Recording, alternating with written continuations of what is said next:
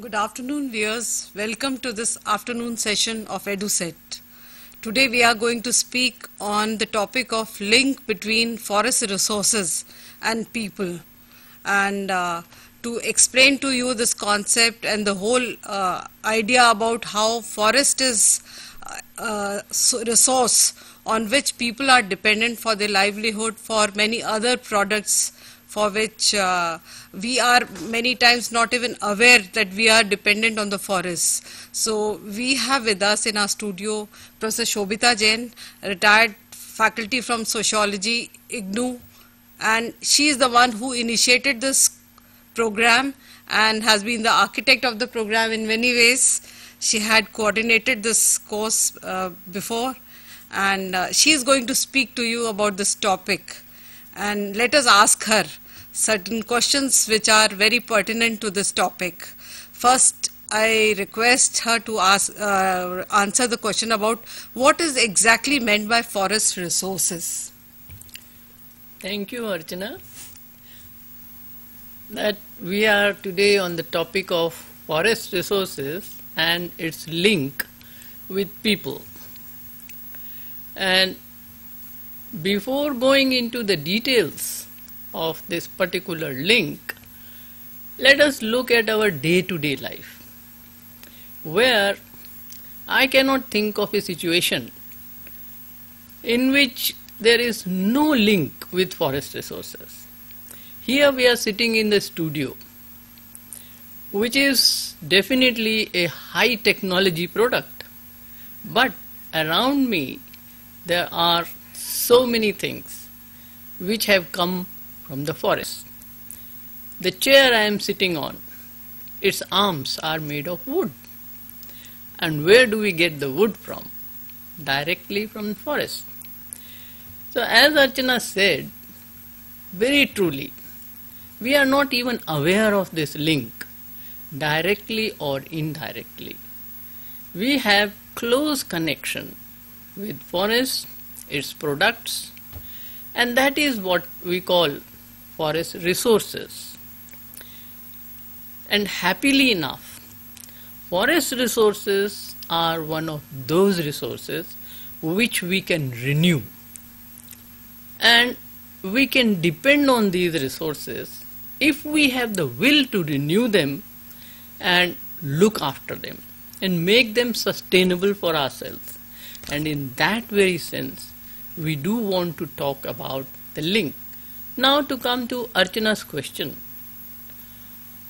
What are these resources? It's not just the trees that you see in the forest are known as forest resources. Forests are in a way big repository of so many other things, which we can include water bodies within the forest, all wildlife that we see in the forest, then all botanical products, all kinds of medicines that we can obtain from the forest, and of course the timber, which is the main product. And then forage, all the leaves, the fruits, and also biodiversity.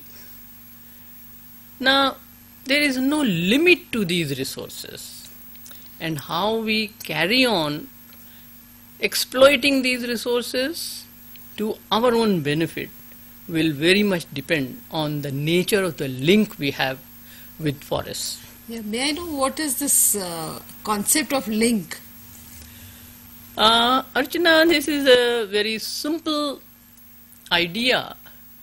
It kind of refers to a ring or a loop in a chain that connects different parts of anything, or it would connect various things together, or it can connect things to people or people to people, and that is what we call link. And in the context of forest resources, this link is very important. And why we need to very carefully look at this link is also from the point of view of the nature of this link. It can be either positive link or it can be also a negative link.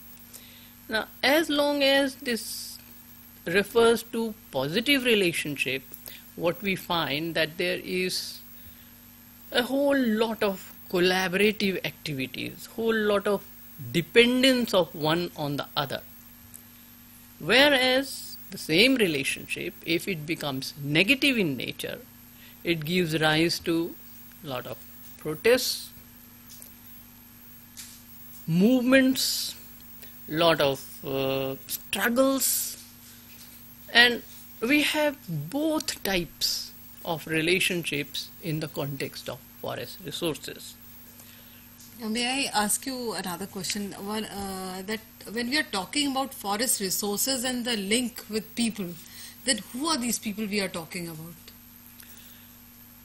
Basically, if you look at it the way I said right in the beginning, in this context we include all kinds of people, include in this the common people and also those who live in and around forests, and another set of people, those who are responsible for development, for preservation of forest resources.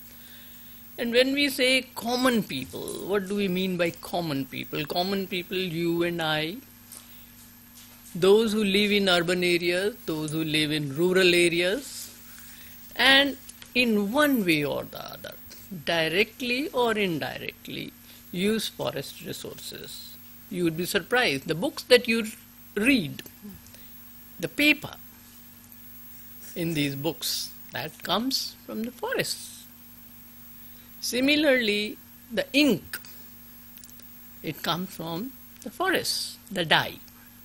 Of course, we have many alternatives to these resources which are synthetic, and now with the progress of science there are these alternatives also available, and that is a good thing in the sense that then we are not solely dependent on forest resources and we can allow some of these resources to remain there and to be preserved.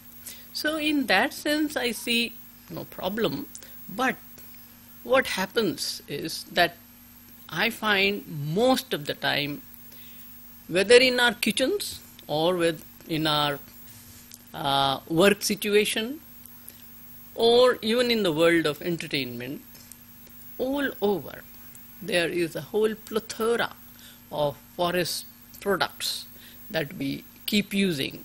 So we are basically including everybody. But let me say that in terms of today's discussion, our focus is on those who live in and around forests. And this link, it used to be described as a symbiotic relationship. By symbiotic relationship, we mean that one organism depends on the other for its survival. Or in other words, we can say that both look after each other. Because if one doesn't survive, the other cannot. This kind of relationship had gone on for a long time. But the fact of the matter is that today there is erosion in this symbiotic relationship for many reasons.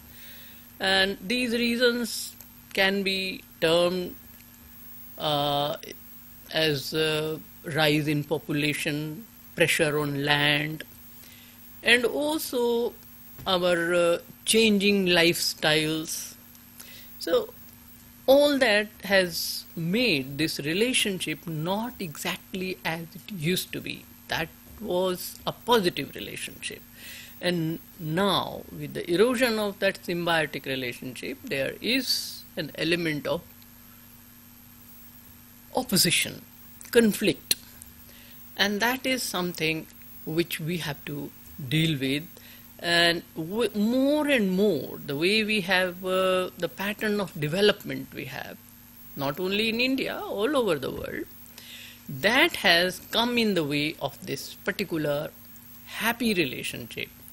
What has happened is that now we want much more benefit from development for certain sections of people, with the result what happens that some sections have to sacrifice.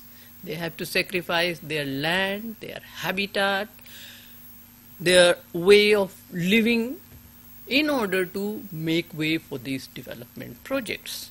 And obviously those who have to sacrifice have to then come in conflict. So that is something that we need to look at, Archana. Agree. I was just thinking that when you were talking about the symbiotic relationship, we have a video film on Jainu Kuruba tribes in Karnataka, and there how the forest people survive for many products in the forest. That is shown very clearly. But before showing that clip, I would like to ask you another question which is coming to my mind just now, that when we are talking about development of the forest, is it opposed to the survival and sustenance of the people who are living in the forest, or is it different from their development? Yes, Archana, this is one of those very contentious issues. Ideally, development should not be in conflict. It should not be opposed to any section of society. Development has to give its fruit to everybody, to all. But what has happened is that since some people are asked to make way for different development schemes like dams, hydroelectric plants, even roads and transport, rapid transport system. So whoever comes in the way is asked to move out. And this moving out does not mean like it has meant, for example, in China. In China recently they have completed a huge, perhaps the largest dam in the world, Three Gorges, and in that 1 million people were displaced, and all those 1 million for the next 20 years have been resettled, with the result that in the next 20 years any of those 1 million people have any complaint about their resettlement and rehabilitation, they can complain, and it is the government's responsibility to look after them. Now, if we take that example at one end and we come back to our country, where we have seen recently through the media the protest of displaced people in case of Narmada Dam. For decades this issue has been going on, and obviously it hasn't yet been settled properly. So this is where I would not like to see it that development is opposed to or in conflict with people. But since these people are in a way without much either financial or political power, their interests are not protected by the government either. So in that sense, this link that we have been talking about does become biased against poor people or against those who have so far had this symbiotic relationship. And this is where I think you are absolutely right. We should have a little clipping from our program, Simple Societies, where you can see how people are dependent for their living on collection of honey, and how they just, yes. An important exclusively male activity is the collection of honey. In fact, it is from this activity that the tribe derives its name. Jainu means honey and Kuruba denotes backward peoples. Honey collecting for the Jainu Kuruba is similar to hunting in other simple societies, such as the Bushmen of the Kalahari Desert in Africa or the Tiwi of North Australia. The difference is that while animals obtained from hunting are used for consumption by the tribe, the Jainu Kuruba men barter the honey that they collect. But the dangers associated with honey collection and the accompanying folklore, religious beliefs and practices are comparable to those associated with hunting.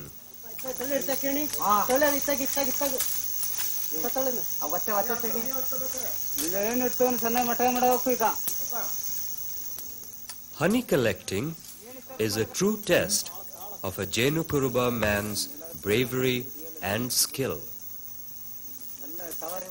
He has no clothing to protect him from the bees and can only rely on smoke to drive them away. It is hardly surprising, therefore, that a favorite saying in the tribe is, "The wife of a Jenu Kuruba is bound to become a widow."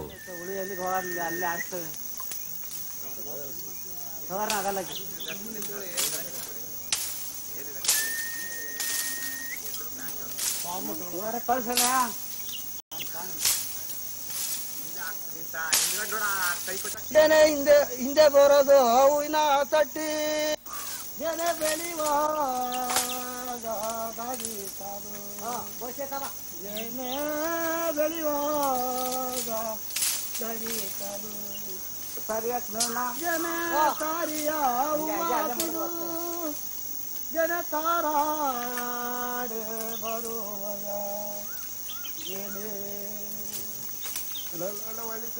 ಜನ ಕಲುಮುಚಿನ ಕೊಂಬಿನಲ್ಲಿ ಜನ ಕೈದೋಕೆ ಕಲೋಗಕ್ಕೆ ಜನ ಕೈದೋಕೆ ಕಲೋಗಕ್ಕೆ ಜನ ಅನ್ನ ಕುಯ್ಯೋದು ಬಂಡೆ ಪಟ್ಟ ಜನ ತಮ್ಮ ಕುಯ್ಯೋದು ನುಲು ಅರ್ಜಿ ಜೇನಿಯೋ ಜನ ಹಿಂದೆ ಬರೋದು ಹೂವಿನ ತಟ್ಟಿ ಜನ ಮುಂದೆ ಬರೋದು ತವರೆ ತುಪ್ಪ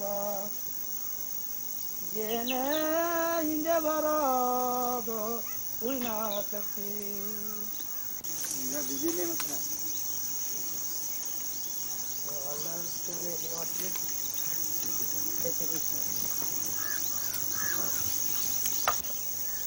ಸ್ವಲ್ಪ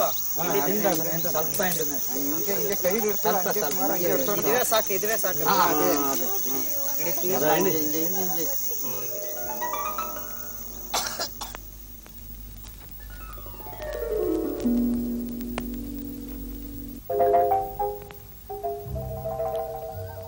When a man and a woman want to get married, they elope into the forest and hide there in...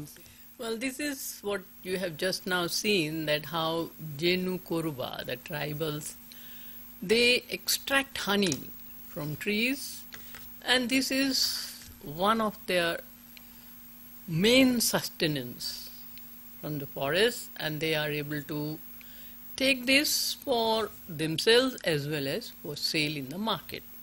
Now, this is where I would like to come to this whole question of the nature and magnitude of this link between forest resources and the people. The myth, so to say, we had earlier, that it is the extraction of forest resources by those living in and around forests is mainly responsible for the quantum of deforestation in our country. And before I entered this field of social and cultural forestry, I also believed the same thing. Now what has happened, recent research and recent researches have brought it out with facts and figures that in reality this is only a myth. The nature of this link is of two types. We can look at it from two angles. One is the direct use of forest resources by households. So it is at the level of individual households exploiting forest resources. and that includes the category of resources dealing with fuel wood, fodder, forage, and also the inputs in agriculture. And then the other angle of this relationship is that of income and employment, which is indirect exploitation of forest resources. So if we come to the first type, that is what you have just now seen, that at a small scale, a small section of society, the tribals, and not also all tribals, but some tribals, they extract things like, well, in this case, honey from the forest. But this kind of activity to make it mainly responsible for the extent of deforestation which has taken place in our country is too far-fetched. Is certainly not the case. And in that sense, we would say that it's not only with regard to this particular case, but if we consider each one of these categories, like of fuel wood, for example, I can tell you with certainty on the basis of researches that the kind of fuel wood which is for household consumption collected from the forest is mainly dead wood. And if you collect dead wood, obviously you are not causing deforestation. Dead wood and then shrubs and dried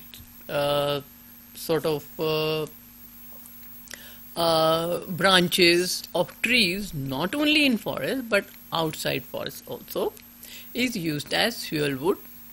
And also such populations that live in and around forests and who need fuel wood and who do go to the forest, they also have their own alternative sources of fuel wood, like crop residue. A lot of crop residue after harvest is there for them to use as fuel wood.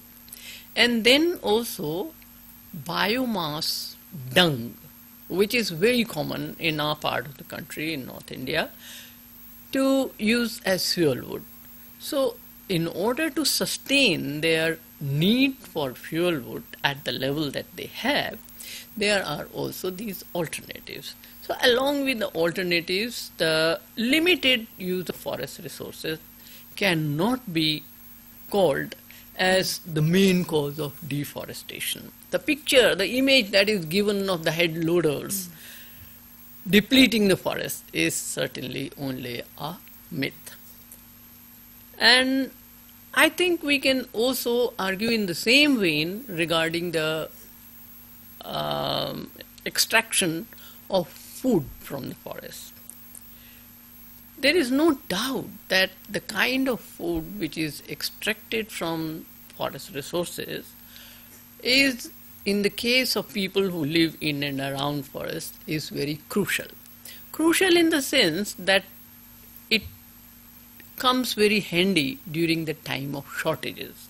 Shortages are caused by depletion of the stored grain that they have, and also the next harvesting season is far away. So during that period, which is also known as period of hunger, whatever can be extracted by way of fruit, by way of vegetables, by way of leaves which can be eaten as vegetables, and also energy foods. Energy foods meaning different kinds of nuts that you can get, or wild food, tubers and roots that you can get from forests. They are basically very crucial inputs in the diet of these people. There's no doubt.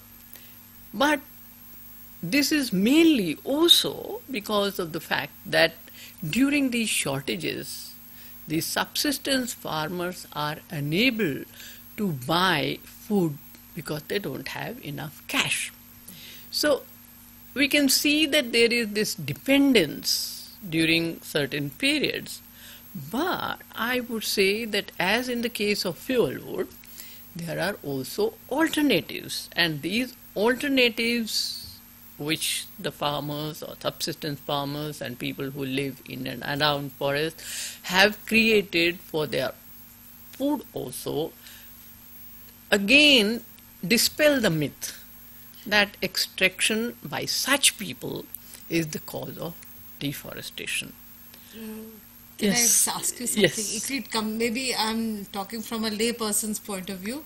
When I think about the people living in the forest who are dependent for certain support from the forest, it comes to my mind what happens when their families expand, when they need to do agriculture or get more food from the forests or from other sources. What do the people do, and who are exactly responsible for the deforestation? The question, I'll come a little later to who are responsible for deforestation, but let's look at the people who certainly depend on forest resources, and when there is expansion, what happens? It's a well-known fact that the resource of land, which is in limited quantity, is both in terms of the size, because the size of the family expands, but the land remains the same in size. So there is reduction of the size in this sense, and also the productivity of land is also reduced because there are more pressures on land. And in that sense, what do these people do? It's a question. And what our researchers show, that the kind of sustenance people were able to get from forests is no more tenable. The kind of, the fuel wood they were able to collect, the kind of food they were able to gather are no more available. A. B. The excess is not available in the sense that entry into forest is restricted. So in that sense, there is a big question, what do they do? And that is where we have this whole chain of migration. People migrate to urban areas, they go and live in slums, they try and find different kinds of cash earning jobs, and they become wage labor. So this is where we have the real problem, that how to make the link or the dependence on forest resources sustainable. And as I said earlier, that since forest resources are renewable, it is possible to come to that state where there is a balance between the need and between the supply. But that can happen only if we are able to look carefully into the ways how we can preserve. The ways which were earlier there are no more A, in existence, and B, they may not be applicable. So there have to be found different ways of preserving the resources and also wisely utilizing them. Now I come back to your question which you asked, who are responsible? And certainly the myth that prevails is that these people, the traditional exploiters, so to say, of forest resources are responsible. The fact is that for them these resources no more exist and their access is not possible. Access is available to people, let me say, to mafia.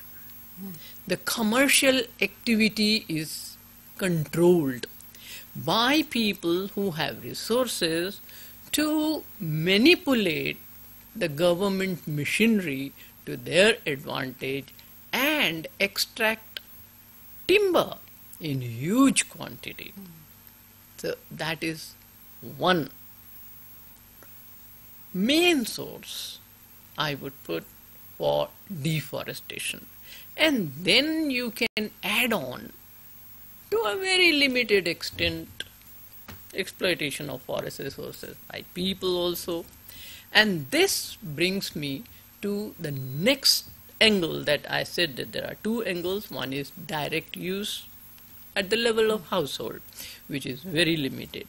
But the other use, that is indirect use for income and employment. And in that, the way forest resources are extracted with absolutely no care for their preservation, for their renewal, this is just simple extraction. And that is where I would say that all categories are responsible for deforestation, including those who are living in and around the forest. But the main players are still the national and also, let me include, the international actors who have come in the field of exploiting forest resources and making profits without at all investing any part of their profit into its renewal. And maybe I can also come to the different categories as far as those in rural areas are concerned. As we just talked about the pressure on land, reduction in its size and in its productivity. Obviously, not everybody can migrate, and within the rural scenario, to find ways of raising income, being employed, is to go back to forests. And then come the head loaders who get a lot of fuel wood from the forest, not for household consumption, but for taking it to the market, to the towns where LPG or electricity, which are the alternative sources of energy for cooking, are not yet available. And majority of people in smaller towns still use wood. They are the ones who buy. And this is what gives the sort of people you asked about their income and their way to survive. And the figures tell me that maximum source of income in the category of non-agriculture work in rural areas all over the world comes from forest resources. So to that extent, yes, this is the large chunk of a reason for depletion of forest resources. But at the same time, you might ask me this question, that how is this activity sustainable? Because if forests are disappearing, you cannot sustain this kind of non-agricultural activity in rural areas. Very truly so, we cannot sustain it, and these small-scale enterprises are doomed for failure. What is going to survive and is going to cause much more damage to whatever existing forests we have are basically the large players. They are the ones who are also favored by the power that be, by administrators. They are the ones who are given license to collect tendupatta for making beedis, and similarly other forest resources.